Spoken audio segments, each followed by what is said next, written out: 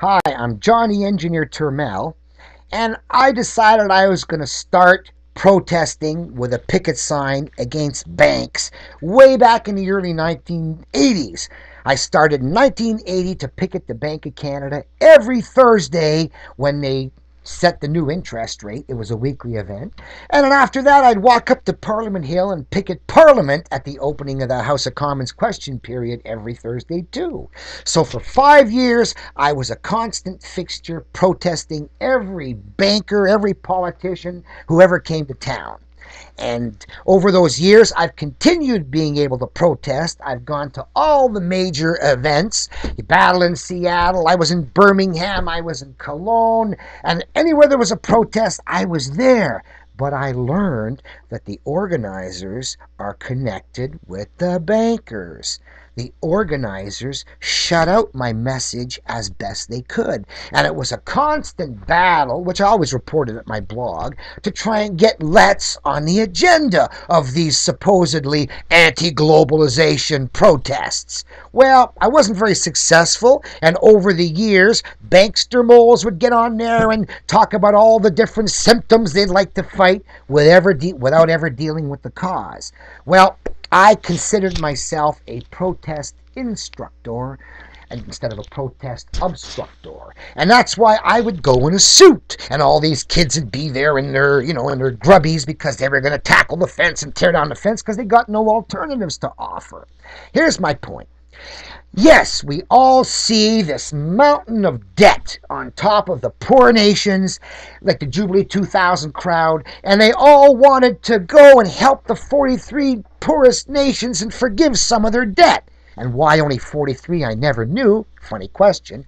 But the point is, you're not going to catch me helping to dig them out of debt with the other people while there's a conveyor belt of interest dumping 50% or 40% new debt on top of the mountain all the time. Johnny Engineer is not going to spend time digging them out from under the mountain. Johnny Engineer is going to go after the conveyor belt switch, which is why I can be in a suit and talk about my solution of turning off the interest and restricting the bank's computers to a pure service charge.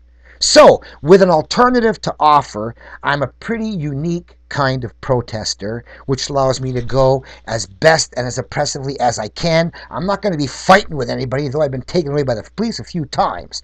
So, this is a letter I wrote about my protest instruction activities back in 2001 before going to the Quebec City event with 32 of North America's leaders. This is the post I made back then. Protest instruction versus protest obstruction. A message I wrote April 17th, 2001, titled UN Globalization Engineer Counter Protest in Quebec. The big Quebec meeting of the North American leaders were there. I am John C. the Engineer Turmel, Guinness record-breaking great Canadian character who authored the United Nations Millennium Declaration to restructure the global financial architecture with an alternative time-based currency. As the granddaddy of anti-poverty protesters, my homepage pictures my first arrest protesting the IMF World Bank in Toronto in 1982 when I was all alone. Those who have no alternative to offer protest to obstruct. What else have they to do but say, ouch, stop? The Millennium Declaration, Resolution C6, the UNILEX resolution, is the alternative to global debt slavery that I've protested to instruct for over the past 22 years. 30 now almost, 6 Argentinian provinces successfully tested the Let's alternative time-based currency system in the mid-1980s when they started paying all their provincial employees with provincial bonds, a different kind of interest-free bond currency. With an alternative, I have always protested to instruct and will continue to do so in Quebec City. I will be counter-protesting around the site of the world's leaders meeting in Quebec on Friday, Saturday, and Sunday at high noon to urge the obstructionists to join us instructionists in keeping our Quebec City protest peaceful enough to instruct the assembled world leaders to our UNILEX alternative to globalization slavery. As a protest instructor, I represent no threat to those I am protest instructing. I don't want to make them mad. I want to convince them to switch to the better alternative. In the early 1980s, police security allowed me to join Her Majesty Queen Elizabeth's receiving line, wearing my white hard hat and an abolish interest rate sign.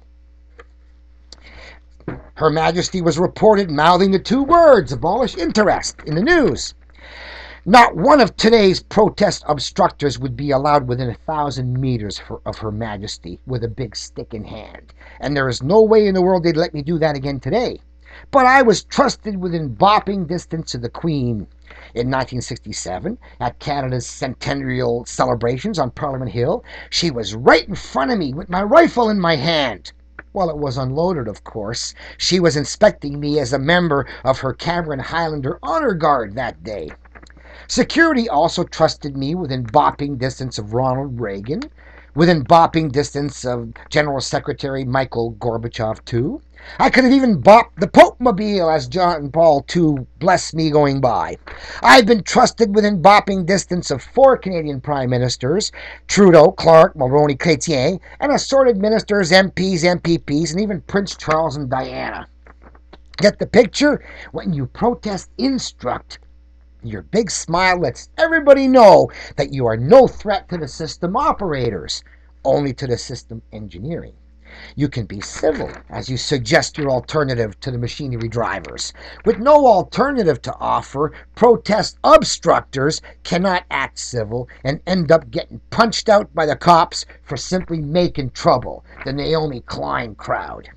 So now the fences are up in Quebec. The threatening nature of the protest-obstructors, whom the media choose to focus on, has prevented even the non-threatening protest-instructors like me from any meaningful participation. Kids in combat boots and gas masks make news, not a guy in a white hat offering an answer. Having participated in most major anti-poverty actions in recent decades, such as the battle in Seattle in '99, in Washington, in Birmingham, Paris, Cologne, Philadelphia, New York, even Windsor and now Quebec, I have watched as organizing groups like, quote, 50 years is enough, unquote, censor all discussion of non-violent alternatives and steer their masses of demonstrators to violent means. It's bring your combat boots, gas masks, and first aid kits, but leave your alternatives at home. Sad to say, but the kids in the streets are being conned by the backroom organizers, the bankster moles, who have their own hidden agenda, which isn't finding a non-violent solution to global problems, like Unilets.